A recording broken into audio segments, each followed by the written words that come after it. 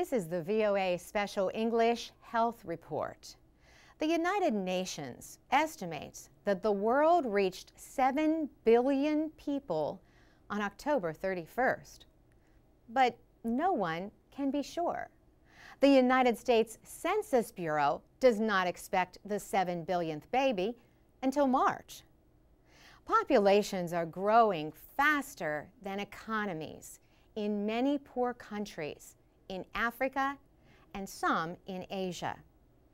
At the same time, low fertility rates in Japan and many European nations have raised concerns about labor shortages. Population experts at the United Nations estimated that the world reached 6 billion in October 1999.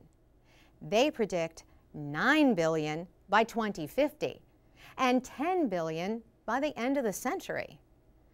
China's population of 1.33 billion is currently the world's largest. India is second at 1.2 billion. But India is expected to pass China and reach 1.5 billion people around 2025. India will also have one of the world's youngest populations.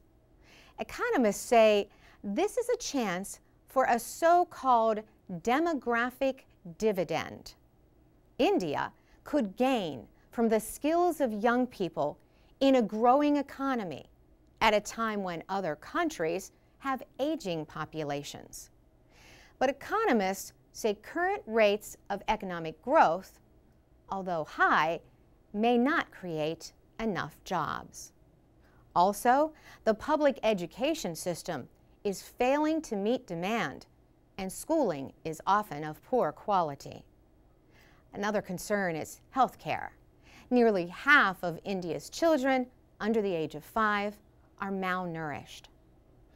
Sarah Crow at the United Nations Children's Fund in New Delhi says these two problems could keep India back. The malnourishment means many children are unable to grow to their ability in school and later to earn money and pay into the economy. 1 of every 200 million children who start school, she says, only 10% complete grade 12.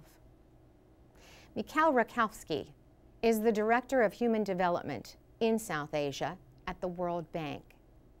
He says the 7 billionth person was likely to be a girl born in rural Uttar Pradesh. Uttar Pradesh is one of India's poorest and most crowded states, with nearly 200 million people. He says reaching 7 billion people in the world is a good time for a call to action. He says public policy needs to become really serious about gender equality and about access to services. For VOA Special English, I'm Carolyn Prasuti. Check out voaspecialenglish.com, VOA's daily source of news and information for people learning English. You can also find lessons on the VOA Learning English page on Facebook.